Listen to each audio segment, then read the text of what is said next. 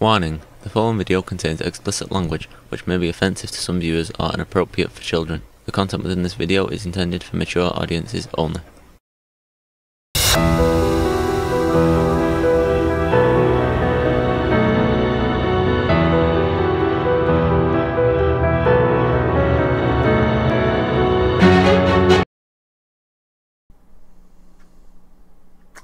Hello and welcome to this video. We are making our way slowly but surely through episode 7. This is a good one. I still think episode 6 kind of edges this one out, but we still got 15 minutes left in the episode.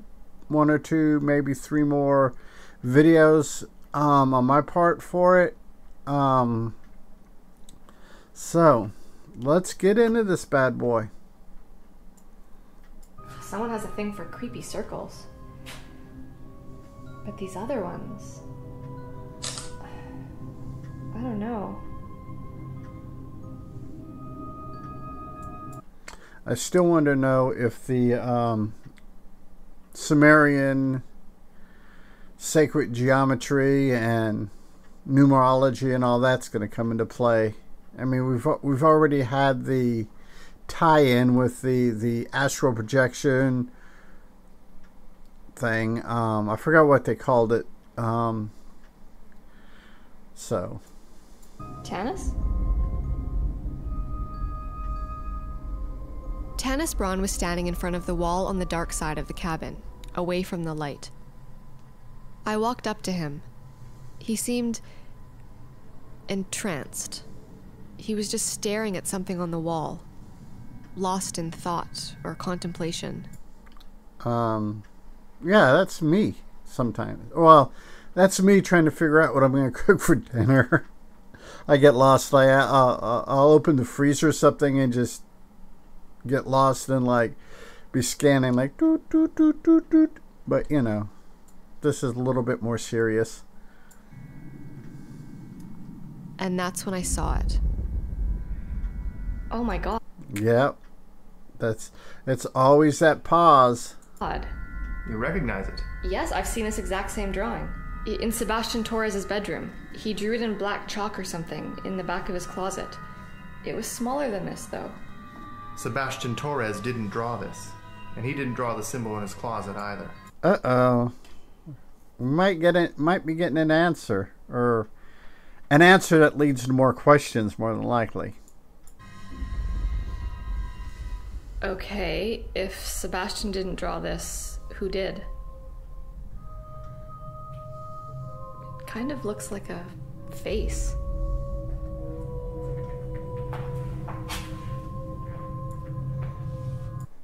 Yeah. We'll see. Like I said, it's just so tempting just to let it play, but the whole copyright thing with nobody, not even YouTube, knows how the copyright algorithm works. So, you know, we've got to kind of... Oh! Are you okay? You're kind of freaking me out here. Yeah, that happens.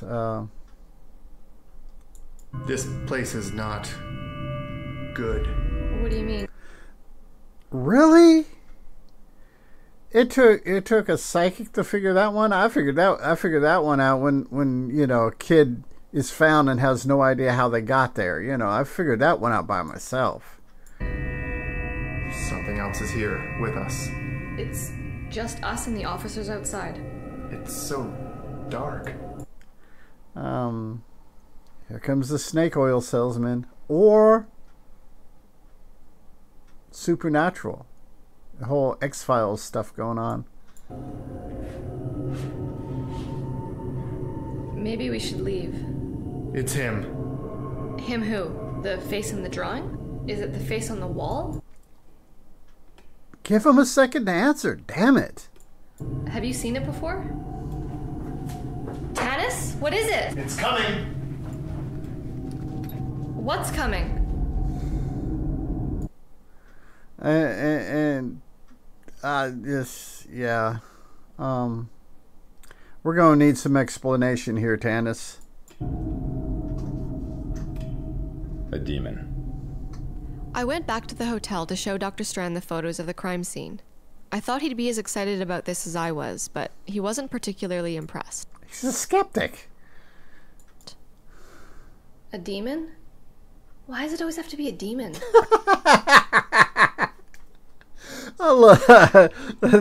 That I don't know why that question struck me as funny, but it did. It looks like somebody may have been trying to summon a demon. You've seen this before? You see the numbers on the side there? Oh, those are numbers? Yes. Look at the configuration, how they're arranged. Yeah, I'm not sure I get it. Hopefully we'll get an explanation. See how they're placed around and outside the face. Here. It starts here. Strand traced with his finger a pattern on the photo. The numbers were arranged randomly far outside the perimeter of the drawing. You see? I'm sorry, I only see your finger. It's a pentagram. Ah. Yeah, you do your numbers in such a way that if you go in numerical order, they form a pentagram. The face sits exactly in the center of it. That's never a good thing. Oh. You see it now? Yes. It's demonic. That face, it's what's known in ancient literature as an elemental. Yeah. Well, elementals are not necessarily evil, but, you know. Well, the mythologies that I've read, they're kind of like humans. Some are good, some are evil, some are just assholes, some are tricksters, you know. An elemental? There's so many names for it. Asog, Akamana, Grigori. Yeah. Grigori. That sounds familiar. That was the demon Father Vincent claimed to have encountered. We heard it on the tape. Ah. So... I wonder if it has any link to the Gregorian chants, you know. So, this is the same demon? The same archdemon, actually. Maybe. Whoever kidnapped Sebastian has a dangerous obsession with sacred geometry and demonic symbols. I was hoping that would tie back around. Sacred geometry. Wasn't Simon Reese involved with that? Simon Reese was obsessed with it. So, whoever took Sebastian has the same obsession? Apparently. Makes you wonder if we're going to get into the astral projection, or bilocation, I think they called it, with Simon Reese abducting the child. That could be interesting. Could you send me these photos? Sure. I'll call Chief Collins and let him know he was right about the religion angle. Interesting. And I made a call of my own. I called Fred Barnes at the Three Rivers State Hospital and asked to speak with Simon Reese. Yeah, we're cranking up the suspense. Oh, it's great stuff. Hello? Simon, I want to ask you something. Where did you learn all of that sacred geometry? You want to see him too? No, not really, but, you know, I just want to know how you know. I'm just curious. You're not just curious. Okay, we Come on, spit it out, girl. found numbers on a wall in California. A pentagram, just like the ones you drew in your room. See, now this has got that whole Hannibal Lecter feel, Silence of the Lambs, you know. Using a crazy to catch a crazy, or in this case, a supernatural crazy to catch a supernatural crazy. I was wondering if you could... It's not a pentagram. Then what is it? Were those drawings in a church? Sorry? Did you find the numbers in a church? What's that have to do with anything? No, it's not a church. Are you sure? Yeah, pretty sure. There are many different places of worship. Interesting. Now we're pulling in some of the Abrahamic religion stuff, some of the pagan religion stuff. So this is going to get kind of crazy real fast. Not this place. Well, somebody was worshipping something. Somebody had turned it into some kind of sacred ground. If you could give me some insight into why a kidnapper in another state would want to draw similar symbols, I'd really appreciate it. Kidnapper. The boy in San Francisco? Yeah, that's right. They said on the radio that he was unharmed. Yes. Or was he?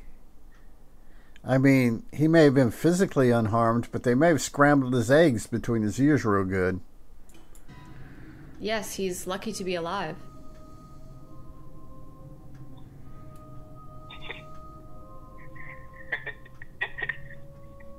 Simon?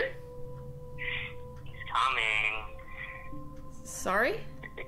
He's coming. He's coming. He's coming. He's coming. Simon. He's coming. Yeah, I think we'll go ahead and call this episode here. I think this is a great place to stop, especially this episode. Wow.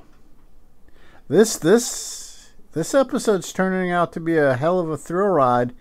Now that they've tied it back into episode 6, woo! It's gonna be some good stuff going on. So until next time, be a good human, be good to other humans.